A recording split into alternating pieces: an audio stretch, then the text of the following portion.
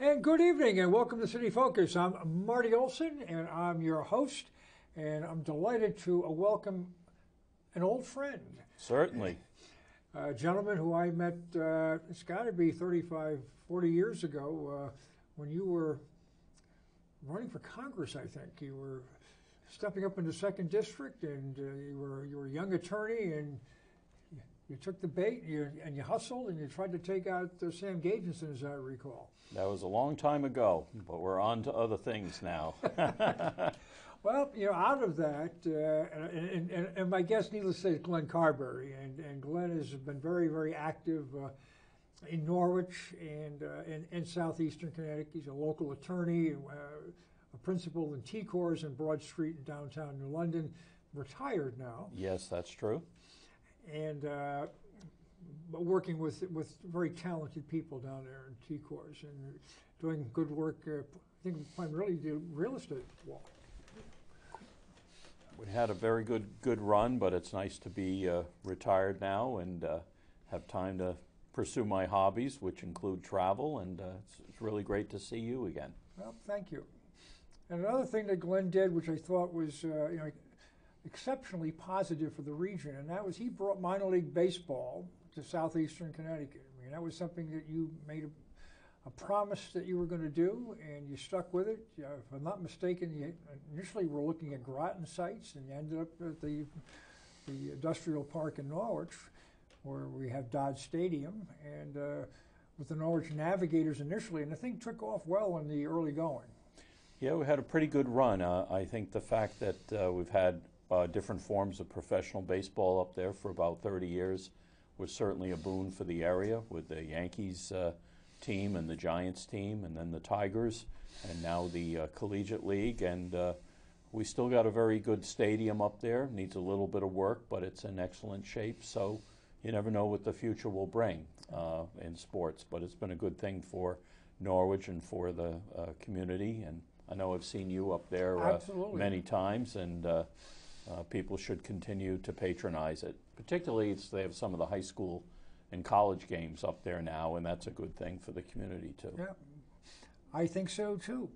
But it's interesting that the reason we've got Glen in tonight is to discuss one of his passions, and it's something that, as we were discussing before coming on the air, something you've kind of gotten into a little bit later in life. It was not something you started in your 20s, but you said you hadn't been to like Europe until you were 45 years old. So we're going to discuss travel. So as much as you've done locally, we're going to expand your horizons, my horizons and our audience, on where you've been and what you do and why. I mean, what has motivated you to travel, and where you go, and what are the things that you're looking for when you visit a place? Well, it's a hobby that I've developed mostly later in life in the last 20 years, and but it's something that's always been of interest to me. You know, when I was a kid, I always used to like going over to my grandparents' house because they had this whole bookcase full of years and years of National Geographics. So I would sneak off, whether it was at the Christmas holiday or when we were dining at Grandma and Grandpa's, and just start reading about all these different faraway places and ruins and other countries. And I really thought, like, that's something I'd really like to do someday. But, you know, I didn't know how, I didn't know when, and, you know, for many years it wasn't really something we could do because I was busy with a young family and a professional career. And so our trips, like a lot of people, you know, you might go down to Pennsylvania or go to Disney World or possibly, you know, go to a Caribbean island or something. But then, I guess around the time I was 45 or so, where our family went on a cruise to Europe for about 10 days. I think it was Barcelona to Rome or something like that, and we just started traveling. And now 20 years later and many trips later, I've now been to 60 countries around the world and been able to take one of my other passions of writing and started writing about it. So that's how I kind of became a travel writer in my later years now. And you're doing this now for fun, or are you able to earn money doing this writing? No, it's entirely for fun, and I think Kind of like that's what I a do point here. we'll talk about maybe a little later. But it started out, I was writing some articles, just posting them on LinkedIn, and then I had some friends at the London Day, and I was telling them about this round the world trip we were going on, and they said, well, why don't you write some articles about it? So I wrote some articles about our trip, going to different countries. And then after a while of doing that, decided to take the articles and put together a book. And we printed it up, and I see you have one there, the Epic Destinations Travel Magazine. Let's see here. There we go. Yeah, there you go. And that's with about 120 pages of pictures and articles of different places I've been around the world. That was done in 2017, and since then we've distributed about 1,000 of those to high school and middle school kids around the area, and also given a few talks. So that was kind of the second phase, like, well, now I guess I'm a travel writer because I wrote a travel book. And then I was thinking about another book last year during COVID when we were all sitting around watching too much TV. And the graphics design person I worked with said, well, maybe instead of doing a book, you should do a website.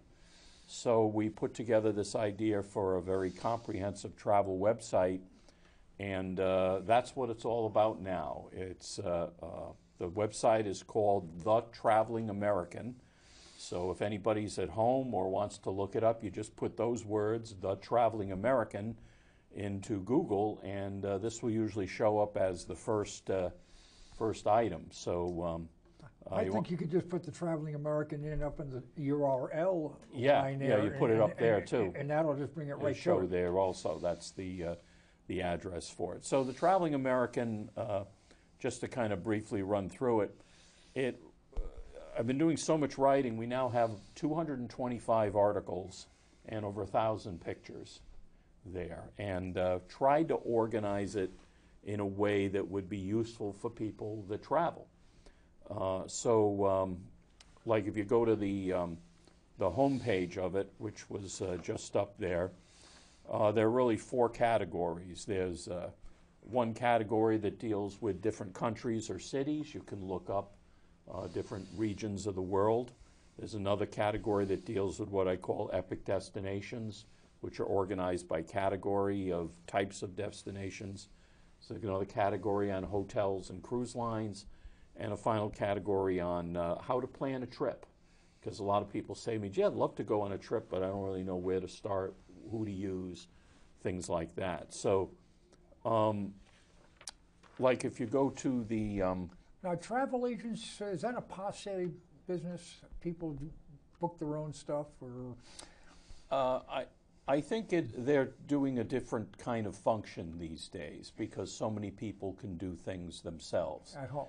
And what I've tried to do is add this as a tool, a resource, so if people are interested in a particular country or want to see a particular type of travel experience, they can look it up and find some information.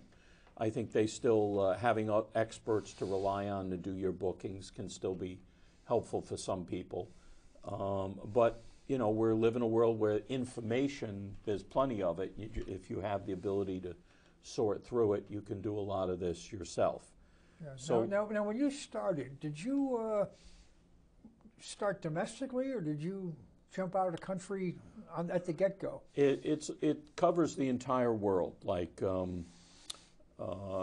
I think there's about 50 articles about places in the United States and about 150 from other countries around the world that we've been able to go to and see a little of or see a lot of in some cases. We just got back from a long trip to Morocco, and I was able to really experience that interesting country. But the way we set up the website, like this is one page, is if people go onto the website and click on a particular topic, it's set up by topics. So like one person likes to travel and see animals, another one likes to go to beaches, another one likes culture and entertainment. So we have like 15 different categories. If you click on each of those categories, food, historic places, landmarks, it'll take you to a bunch of articles on that topic. Because people travel for different reasons. And I've kind of learned that the hard way, because my wife and I don't always like the same things. She likes the food and culture and shopping, and you know, like my wife and my son, you want to go out and look at these old rocks, archaeology or other things.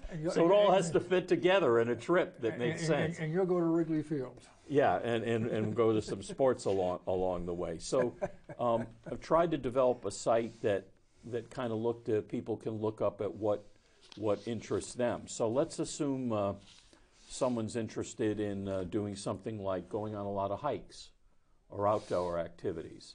If they click on that page, which is called Walks and Outdoor Activities, there'll be examples of like 8 or 9 different hikes around the world that people could go on that are exotic.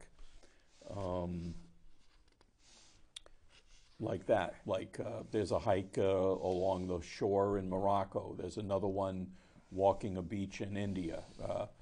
I found this summer there's a beautiful trail along the old Erie Canal in upstate New York State. I didn't realize that the Erie Canal basically still exists, and people can take boat rides on it, they can walk it, they can jog it, and there was something interesting to do there. I've been out in New Zealand hiking through the volcanoes, which is like being on a different planet. So whatever someone's interest in, I've tried to cover different types of interests and write about them, although we're all interested in different kinds of things. We've also covered different hotels around the world, cruise lines, and resorts and things of that nature. Do you have a particular type of travel or vacation that you prefer? You mentioned resorts, you've mentioned cruising, hotels. A little bit of everything. You know, sometimes you want to go and just relax, and other times you want to go explore, and sometimes you want to do a little bit of both. I think that when people try to do too much, and you're packing your suitcase and moving to the next hotel every day, that tends to wear people out and not provide the same type of experience. On the other hand, you can sometimes get oriented to a section of the world by taking a carefully planned cruise if they have good itineraries and good excursions where you can sample different things and then go back and see more of it. So the different approaches work for different people. Some people just want to go to a resort, plant themselves for 9 or 10 days and relax, and there's nothing wrong with that. We all do that.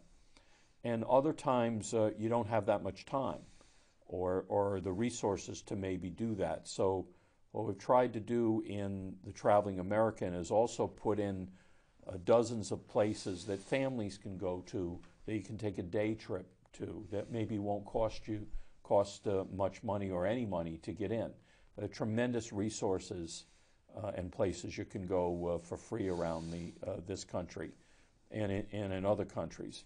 Although it's ironic, in a lot of countries I go to, it'd be like the equivalent of 50 cents for a local citizen to get in, and then Europeans and Americans, $15. So, I suspect that Southeast Asia may be something along those lines. Yeah, there can be places like that, or India, which is also interesting.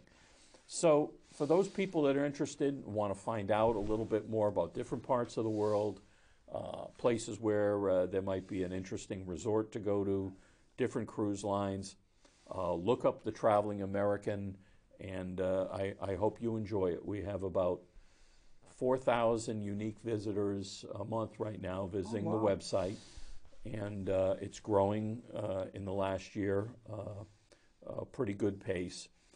And it's something I hope to continue doing. Have you been published in anything like is it Condé Nast or Condé Nast, that travel magazine, or any newspapers or any other travel publications? I haven't looked to do that at this point, and don't want to get too far off topic here. But like everything in our society right now, there's a financial part of it. And what I wanted to do with this website is it's absolutely for free. There's no subscription to see it. There are no advertisements. There are no product placements. We don't seek or accept any commissions for what we do. It's just information for the people. And because there's such a emphasis these days on any magazine that you would get, they're putting in articles about things, and they often get commissions or referral fees. And I'm sure everyone's doing an honest job, but I wanted something that would be just informational, and so far we've been able to do that, and that's the long-term goal. I have a passion, and hopefully I'm providing some information that'll be useful to people. Yeah. I know my brother-in-law followed my advice on a trip to Turkey, and he had a good time, and he liked the guide, so at least one person was happy with the advice I gave. I suspect there's been many more. Well, have you done any rail travel? Nothing extravagant yet. There are some excellent luxury rail services in India. There's one that goes to some of the historic places. There's one in South Africa. There's some luxury rail things in Europe, but the answer to your question, no, I haven't done that yet. You get kind of mixed reports that people say they either could sleep on a railroad car with the whistles and the clitter-clack or whatever, or they either love it or they hate it, but they are very luxurious, just as some cruise lines can be very luxurious. The rail travel, I think in Canada, going from east to west is supposed to be a terrific trip. Good way to see the mountains and the beautiful British Columbia and some of those places. Yeah. That is one, and I guess there's a train in Alaska that's supposed to be very good to see some of the wilderness. Yeah. So that's good. Have you visited all the continents? Yes, we have. We visited... including Antarctica. Well, you got me there. I have not visited Antarctica yet, and there are more and more cruise lines that are now going to Antarctica. Really? As you might have seen. They go down to the Cape Horn, I guess it's Cape Horn, where the water can be quite rough, and then they go down from there to Antarctica. And they're getting some pretty good reports on that. I think it would be kind of fascinating. I mean, I don't know how long it would be fascinating, but just something different to say you've done it. You've been to the bottom of the world. Well, the experiences you get travel kind of give you a different perspective on the world. I know it's been good for me and my family. Our son was able to travel with us when he was younger, and quite a bit, and it broadened his perspective of the world. You see other people, you learn from their cultures, and you just have a broader perspective about things around the world. Now, when you are traveling overseas or in different countries, how much do you put into preparation to understand the customs and laws so that you don't get in trouble like we've experienced with the basketball player here recently, where you don't want to do anything silly or stupid, right. Or Billy Hayes in Midnight Express when you mentioned Turkey. Well, I think there are a couple things that can help with that. One is that I talk about this in a section of the website. In many countries, it's a very good idea to use a private guide and driver. In some countries, like the United States and parts of Europe, that's pretty expensive. But in a lot of countries in the world, if you find a good private guide and driver, for about $100 a day, you can have an air-conditioned vehicle and someone to take you to all the places that you want to go, to see the things you want to see, to spend a little more time here, a little less time. And that obviously provides a buffer that they know where to go to get the tickets. They're not buying something from some guy on the street. And that's one thing that helps quite a lot. It also takes a lot of planning to do a trip. And I probably spend about at least 2 hours of planning for every day of a trip that I end up going on. So if I've been away for 10 days to see someplace with my wife, it probably took 20 hours of planning to research everything and get it laid out. But as a result of that, we often get to see a lot more than other people do. Yeah, well, I've been very fortunate that way, but it's something I enjoy. So to me, it's not work. Other people would be like, "Look, I just want to go on the trip. I want to relax. I don't want to spend all this time." And I've tried to bridge that gap by doing some of the work for people and putting it on the website, and hopefully people will find it helpful. I mean, there are some places I've been. I mean, I've mapped out my own trip, and there's others where I've gone and. I've used Gray Line. I mean, get on a bus and let them tool around and have a tour guide and go that route. Right. I don't know if you have used the professionals in that regard, or you tend to map out your own pretty much all the time. Since we started the trips to Europe 20 years ago, we've been pretty much mapping them out ourselves. And but you got to do your homework. Now, one thing that happened like 15, 20 years ago, and it's not the same now, but like when TripAdvisor first came out, that was groundbreaking in that individuals could get information from other travelers about, okay, I went to this site and it wasn't worth it. The beach was dirty, or there were too many waves, or whatever. And so that was a useful tool because it empowered the traveler to be able to hear from other travelers what was going on, and they also could consult, good professional travel agents who have been through these experiences, and so that was a useful tool. Although so many of the reviews now, like they even say reviews on Amazon, are fake reviews, and in some countries you can't trust the reviews at all because the review is, oh, I went to this hotel and the clerk is such a wonderful person. I've never been treated that way before, and it turns out it's the guy's cousin that wrote all the reviews. But there is so much information out there that people can find out stuff on their own, but you have to have a discerning eye, I guess. Like even when cruise lines, you have to read the descriptions of the excursions very carefully. One might say, we will then travel and you will see such and such. Well, does that mean you're going to drive by it on the bus and crane your neck? Or does it mean that you're going to stop for pictures? Or does it mean you're going to get out of the van or the bus and have an hour there to walk around by yourself with a guide or whatever? You have to read these things very, very carefully. And, obviously we've all had some bad experiences. Sure. Along the way and been disappointed, but we've also had more good ones by doing the research. Yeah. Have you been behind the Iron Curtain? Yes. So as a matter of fact, we spent 4 or 5 days in Ukraine back in 2013 and 2014, just before the Russians came into Crimea the first time, and Odessa is an absolutely stunning, beautiful European-style city.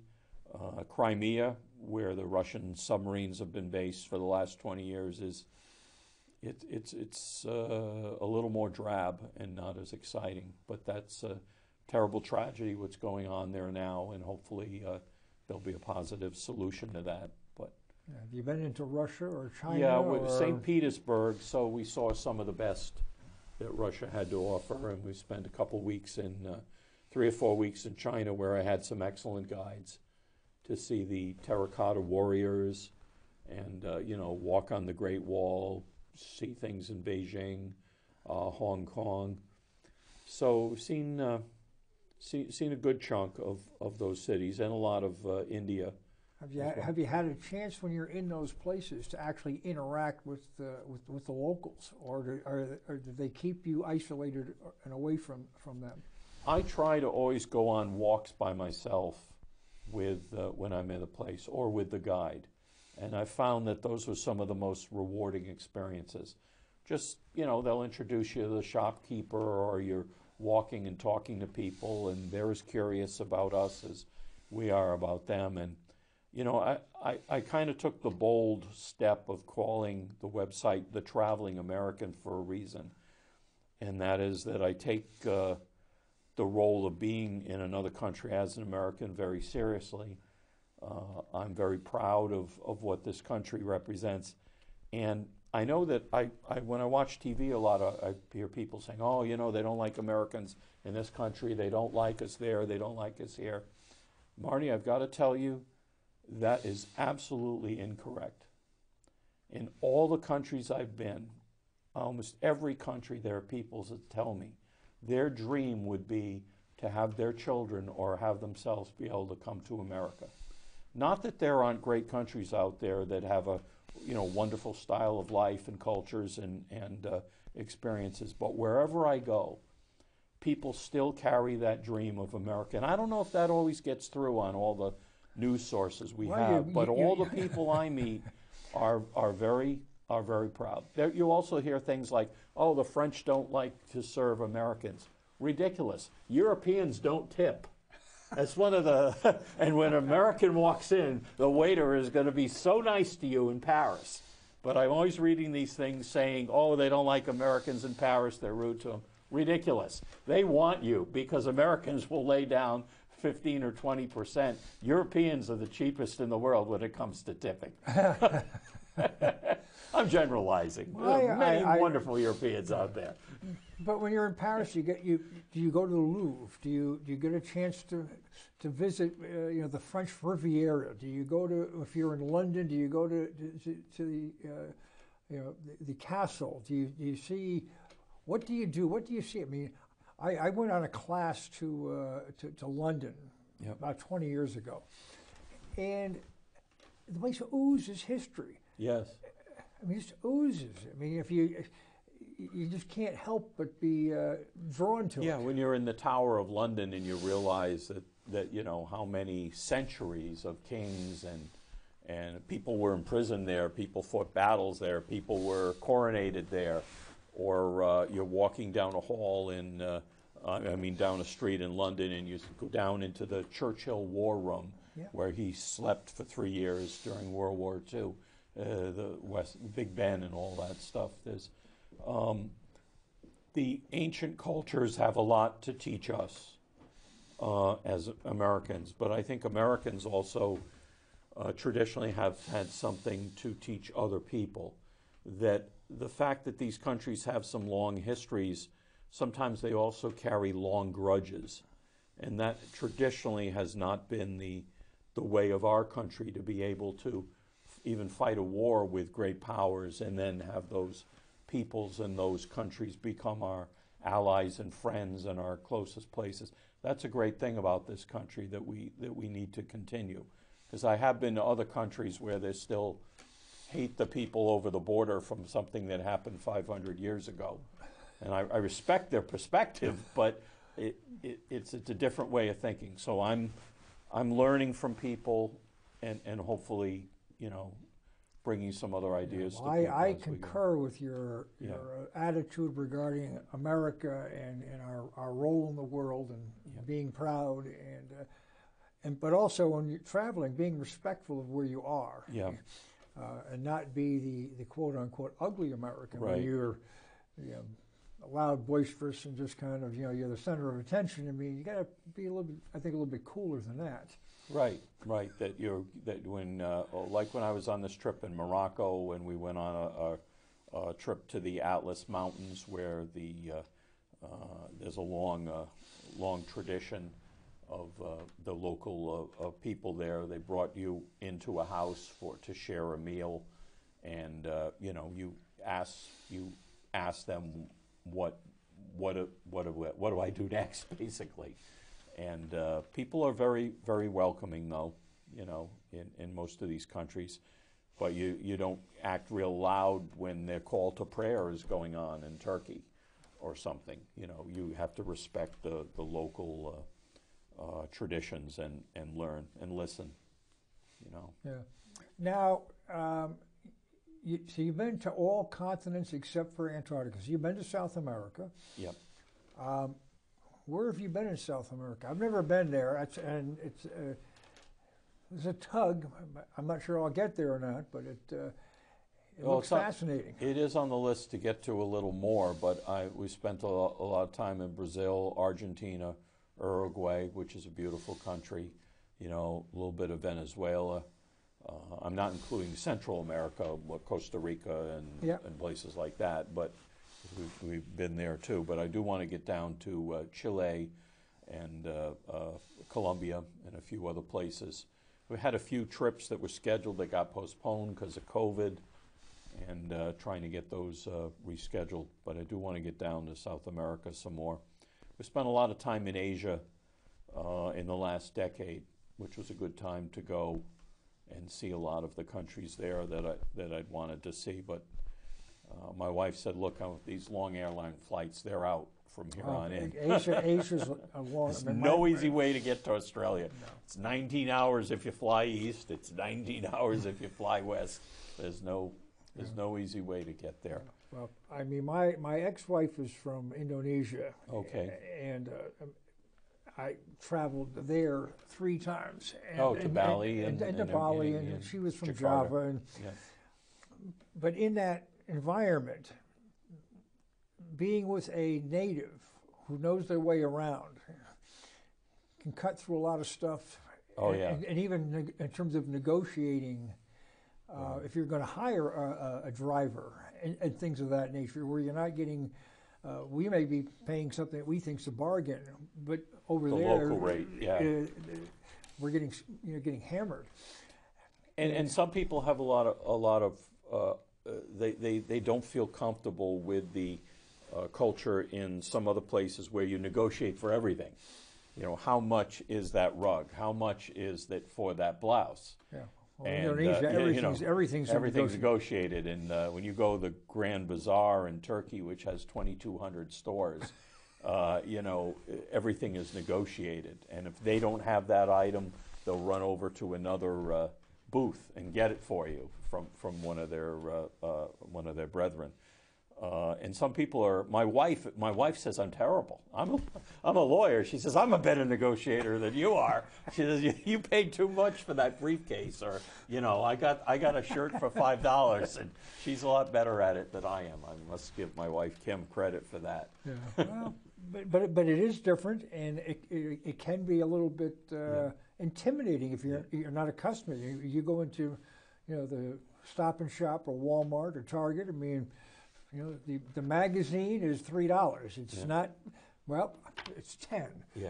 No, I'll give you 50 cents. Yeah. Back and forth until you get to 3 or 3 1/4 or whatever it may be. But one good thing that isn't never a good thing, but one thing that came out of COVID was we traveled much more in the United States than we had, and that was very refreshing. There were a lot of places that you kind of always wanted to go to, but it never seemed a destination in and of itself. So we went to Nashville, we went to Salt Lake City, we went to Texas for a week, and went to places like Galveston and Fort Worth and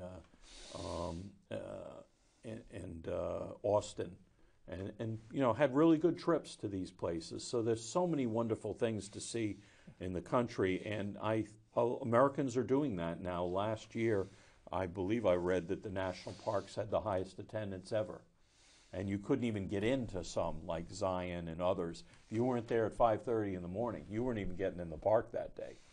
So there is a lot of wonderful things to see in this country, and it's unlimited, you know. Oh yeah, and it's a, Just it's get a in the big car country. and go. Get in the car and go. Have you been to Alaska? That is a deficiency that I have not been there. Been to Hawaii, but not to Alaska yet. And everyone that goes generally enjoys it. We've been to a lot of the Nordic countries and seen, you know, some of the glaciers and fjords. Been and to things Norway? up there. Yeah, Norway, Sweden, Finland, Denmark. So it's a big world out there. I doubt I'll get to see all of it, but we're seeing what we can, and I'm trying to share through the Traveling American website. And I think, did I tell you about the book? That the book is available to any of Well, we haven't people yet. out there? Oh, okay. I don't. So go ahead. No, you're the host. No, listen, I'm jumping I ahead may of be you. the host, but I want to make sure we get on topics that Sure. I know we discussed before we came on. Okay. And you know, I think this is a terrific resource, and I think you know it's the kind of thing. If it's on the coffee table, people will pick it up and look at it. Yeah. So, like it says, if anybody wants a copy of the travel book, just send me your name and address, and we'll mail one out. You know, we've tried to distribute it at libraries and schools around the area, and I'm happy to share the information there. I've been told by my friends it's good in two places. Some of my friends say it's good on the coffee table, and others say it's good in the restroom. But that's where they read the articles, I'm told. So whatever works. Now, are there places since you've started on these journeys that you've revisited that you've found so interesting, that, or there are things that you wanted to get to that you didn't, or maybe something grabbed a hold of you and you say, I really want to do that again. I want to. There's more here to absorb. There's more to this. Yeah, I think we've been to Turkey several times because growing up I never had the sense that really the whole coastline of Turkey was a large part of where the Greek settlements were throughout ancient times. That not just on the peninsula of Greece, but also all along the coastline of Turkey were full of Greek towns originally. And also you find the Persian influence in Turkey, and there are just so many different peoples that were involved there. Another thing for people that are interested in biblical sites, it may be entirely look at the Bible differently. A lot of the places that you read about in the Bible are actually in Turkey. All these places that are talked about in the New Testament and some in the Old Testament are in Turkey, and it's very interesting when you see a site and you realize that's where these events in the Bible took place. Like maybe a good example is Ephesus is a very popular ruins along the coast in Turkey. It's a well-known site. A lot of cruise ships stop near there as well. And it turns out that Ephesus in ancient times was the site of a huge Greek and Roman temple to the god, if I get this right, Artemis or Diana. And people would come from all over the ancient world to worship or pray or seek guidance at this temple.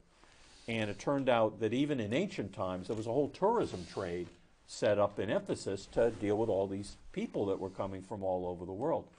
Well, there's a story in the Bible that it seems like it's probably true, that the disciple Paul went there and started preaching, don't go to that temple, that's a bunch of bunk, don't go to that temple, let me tell you about what you really should be doing. And it turned out the local Chamber of Commerce grabbed him, brought him into the theater. There's a huge theater there to this day. It sits like 15,000 people, and they're trying to decide to do with him. The local businessman wanted to throw him in jail because he's ruining our business. He's telling people on the street not to go to the temple. And I'm thinking, well, that could, that was 2,000 years ago. It could happen today. And in the end, they just kind of banned him from town for like 2 years. And then when you visit that theater and you realize that all these different things are going on, it kind of shows you that history doesn't change all that much. It's just that the issue may change as to who's head off with his head, who it is. But you find these interesting stories as you travel around the world. Now, as you've been in different places, have you found that sitting here in the United States, in Norwich and New London, you and I, that the stereotypes of different places and peoples around the globe that we get here through our media, when you're visiting these places, do you find that the stereotypes fit, or are you finding that, boy, what are these people looking at? Because it's so much different and it's so much better, or maybe not. Well, I don't know what things were like 30 years ago or 60 years ago, but we definitely live in a global world now that is much closer, that people know a little more about each other, that language barriers aren't what they used to be in terms of English is spoken in a lot of places, and people have their phone to talk to translate if they need to. So a lot of those barriers have been broken down, and times do change. I still remember being really shaken up watching the movie The Killing Fields about Cambodia years ago. If you had told me 30 or 40 years ago that I would ever go to Cambodia, I would say, you're crazy, I'd never be there. Look at what happened there. And the nicest people and friends and the guides that I met, the guide that I met over there, I still refer people to because he's a wonderful fellow. It was like a generation goes by. Same thing in Vietnam. We had a very young guide, 21, took care of my wife and I, drove us all around. And, there was no big stigma about the Vietnam War, American soldiers. It was just like, we had a war with the French. We've had wars with the Chinese trying to dominate us for centuries. We had Japanese invaders here. Americans are fine, and just like the month before I was there, I think an American aircraft carrier had come into Da Nang where we were staying, which was like the world was upside down because 50 years ago they were fleeing Da Nang out of there. So I think that it does break down some of our misconceptions about other places in the world to see them and encounter them. And who knows, in 25, 30 years, we may be visiting Iran without a second thought. It's difficult for me to feel comfortable about that concept personally right now because of the view of their government and the fact that they never have apologized for taking our diplomats hostage for a year. But I might feel completely differently. There'll be different people in a different circumstance, just as America is now different. So I don't know if that answers your question, but it gives me, and I think the audience kind of, you can't be looking at things in a static mode. You've got to be, got to be, kind of open-minded about what you're doing and where you're going and who you're dealing with. Yeah. But I will say the history is much more important to people in other countries than it is here. America lives in the present and the future. A lot of other countries live in the past. I hope that doesn't change. I think our country will move forward if we keep focused on the future and making the future better for ourselves and for the world rather than looking to the past, because I've seen how negative that can be in other countries, like when I was in the Balkans, and the problems that Croatians and Serbs and others have had are mostly based on incidents that took place hundreds of years ago. So, it's we have to get beyond that, I think, sometimes. Well, a point that you made early on in the program, which I concur with, and that is that for those who argue that America is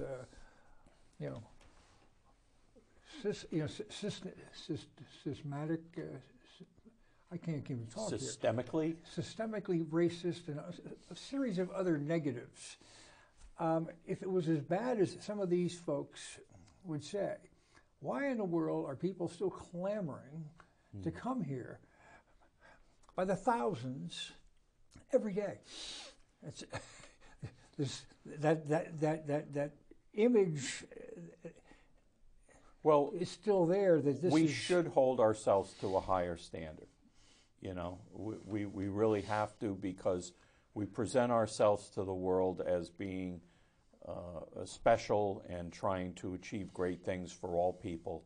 We do fall short of that mark in many respects and have throughout our history, but we have to keep striving and keep the focus on that. And I think when we see what's happening with other people from around the world wanting to come here, that there is still that dream of the best chance of things getting better for me and my family is in America, and it is for people in America. You don't see China is supposed to have this great economy, which is beginning to show slippage.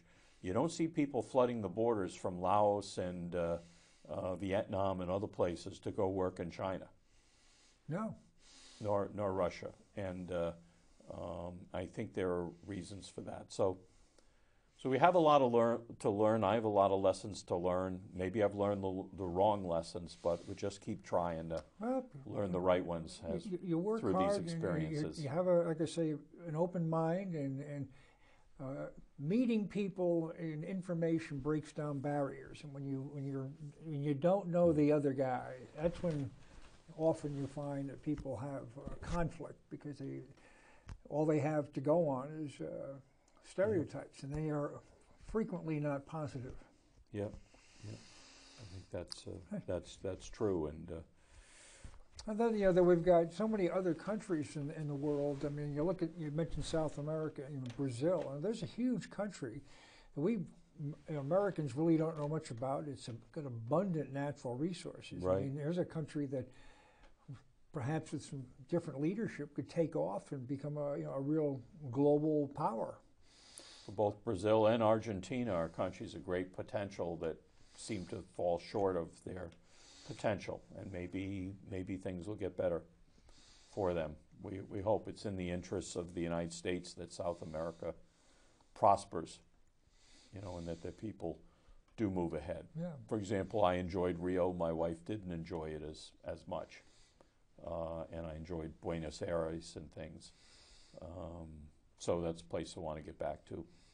Yeah, well, I think that you've only got a handful of minutes left here. What are your future travel plans? What do you got on the docket moving forward? We have a trip to South Africa, hopefully taking place early next year or the end of this year, that I've lined up several times with a guide there. He's ready to go. I'm ready to go. And have you been there yet? No, we haven't. And we had they had some pretty bad riots in the eastern half of the country about a year and a half ago. And things seem to have settled down. So I think a trip to Cape Town and getting there will be very educational. And want to get into some parts of like interior Europe, like Bavaria, Munich, Prague, a little bit of Austria, like Salzburg, kind of that central part of Europe. So those are two trips that we hope to go on, and hopefully the airlines will do something to lower these fares. No one was traveling; it was cheap. Now everyone's traveling again, and with aviation fuel being expensive, international travel has gotten more expensive again, so hopefully that will remain under control. So you're going to take the quiz? Well, let's try. I think we've got enough time for the quiz here. Enough time for the quiz? All right. We have a little game here called Where in the World, and we're going to see how much our esteemed host knows here. If you go to the, you'll get the first couple, I know. Can you tell me where in the world, not this one, but the next slide is? Well, that looks like the Roman Colosseum. In Italy. Okay, good job. What's the next one? That looks like the Golden Gate Bridge in Frisco. You're right. All right. Boy, this guy's rolling. You know where this one is? What a contrast here. Let's see, we got this giant mountain and then this modern building, and it's not ringing a bell. Okay, that's Cape Town, South Africa. Okay, well, that's where you're heading. That's where they had the World Cup about 16 years ago. In that arena. Yeah, in that arena. All right, stadium. Okay. The next one. Now this one's kind of unusual. Do you know what that is? Well, it's an RV. Is it the Carberry RV? No.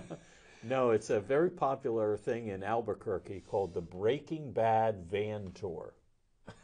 They actually put you in a van that's identical to the one that was on that TV program used by the drug dealers, and they take you around to the different sites where the thing was filmed. So to people that, you know how people follow different TV shows, they're similar with the Game of Thrones. It has all these sites in Croatia that people go to. Now this one here.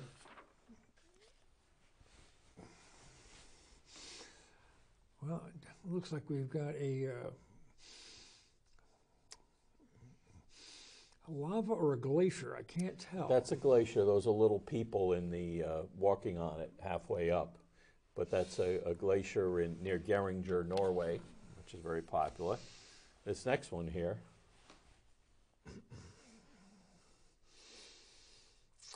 Boy, tough one here. There's no answer. That's not in that world. That's Mars. That's unfair. And here's the one for all of Southeastern Connecticut, the last one we have. No one can get this. Where do you think that looks? It looks very familiar, doesn't it? Where do you think it is?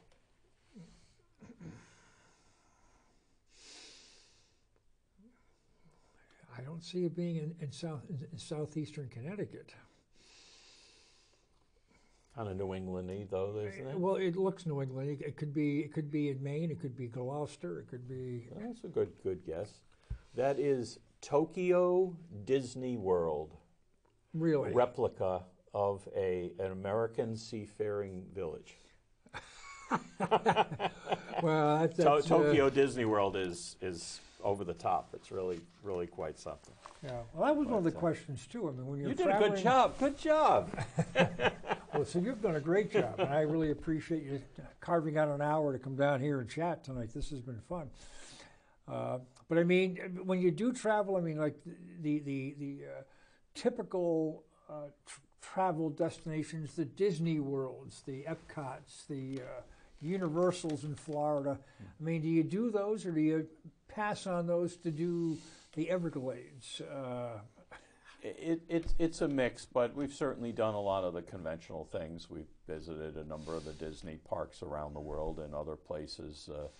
Tivoli Gardens in Copenhagen, which is in the book, is a very popular park with amusements and things. And it actually, the story goes that after World War II, it was visited by Walt Disney and Art Linkletter.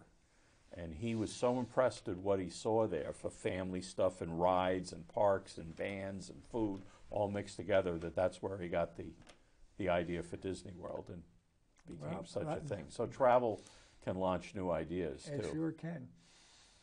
Well, I want to thank Glenn for, like I say, spending an hour. It's been a fascinating conversation, and I look forward to having you back at some point. We can continue this discussion, and we can follow and we get into some more detail on some specific trips that we can hone in on. That would be one topic or something. Yeah, that would be, I think, be really a lot of fun. So I urge people to turn into the Traveling American and see what they can find. Okay, looks like we are out of time. Thank you. Thank you. This is terrific.